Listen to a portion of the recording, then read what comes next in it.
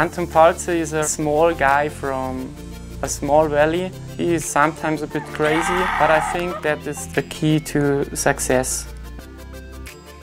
Yeah, I live in a mountain valley, and for us ski mountaineering, it's not only a sport, it's a passion. I started ski mountaineering, I think I was 3 or 4 years.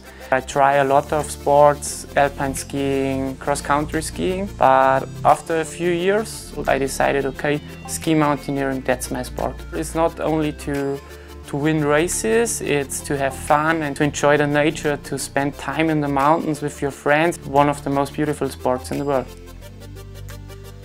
I think I was 16 years old. I won the German championship in ski mountaineering in the senior category. That was the point that I say to myself, okay Anton, in a few years I reached my goal and I can say to myself, okay, you're the best ski mountaineer in the world. I train by myself. I have no coach. I talk a lot with my father because he was also very good in ski mountaineering. It's not only with your legs. The most important thing is your head and your mind. I enjoy every day and I hope to do it as long as possible.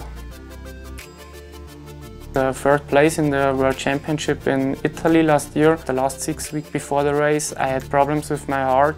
I thought, okay, my season is over, but I come back stronger than before and I finished behind the strong Damiano Lenzi and Kilian Jornet. This third place is for me that I saw everything is possible. I'm young and I had good victories, but much more is coming.